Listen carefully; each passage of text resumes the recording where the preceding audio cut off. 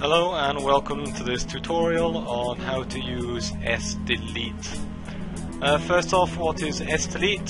Sdelete is a small file that you can use to delete read-only files or folders on your computer. It's free, it's small, and it's from Microsoft, so you just have to go to your favorite search engine and type in sdelete. It'll probably ask you if you meant delete, but we didn't, and then you go to the official Microsoft version of it, which should be close to the top. Click on the link and then click on download sdelete. Once that's downloaded, you want to unpack it or extract it, and you want to copy it to your C drive like I have here already. Once you've done that, you can delete the zip folder, and we want to now create a batch file which will run it and tell it how to run.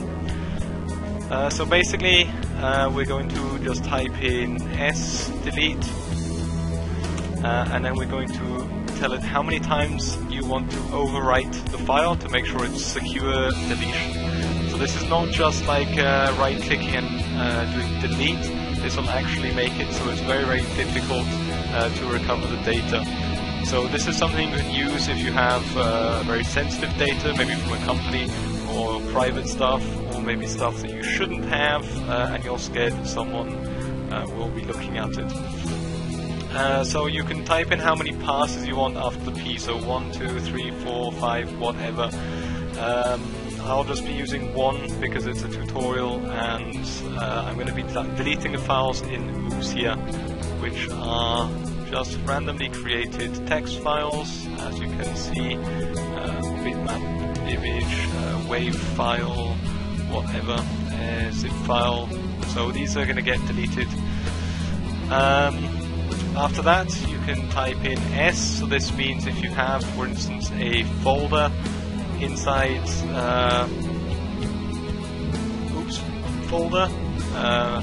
the stuff inside here will also get deleted.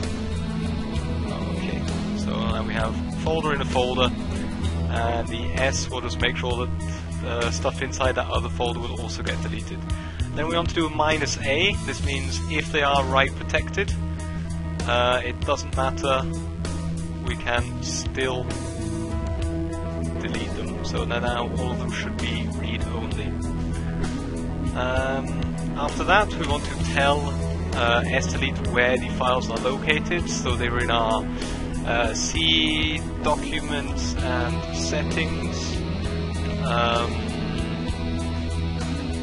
administrator, desktop, and the folder is oops. Okay, so that's basically it. What we want to do then now is file and save as, and we want to save this to the same folder that we have sdelete. And we want to then change the save as type to all files, and we want to anything.bat. You can also use .cmd. Save that, close up this, and then we can open up the folder, and I'll show you when I run this, everything in here gets deleted. Now the folder that was here hasn't been deleted, however the stuff inside the folder is deleted. Obviously if you now use more passes over the files, for instance 34, 36 or whatever, it'll be very, very difficult to recover those files. So this is indeed securely deleting files. Very, very quick tutorial, very simple tutorial. I hope this helps you.